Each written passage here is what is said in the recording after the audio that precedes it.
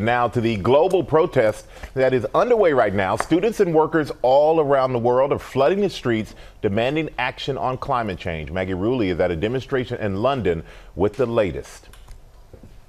Michael, we're here with thousands of protesters right underneath Parliament. And what's so striking, besides just the sheer size of protesters here, are the age of people who are demonstrating. Almost all of them are students. This group behind me, just 9 years old.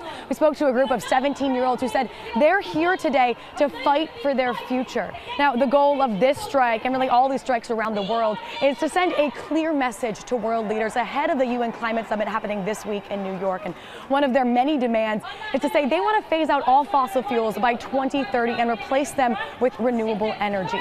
Now, another name that we've been hearing time and time again here in London this afternoon is they're talking about Greta Thunberg, that famous Swedish activist at just 16 years old has already become the face of this movement.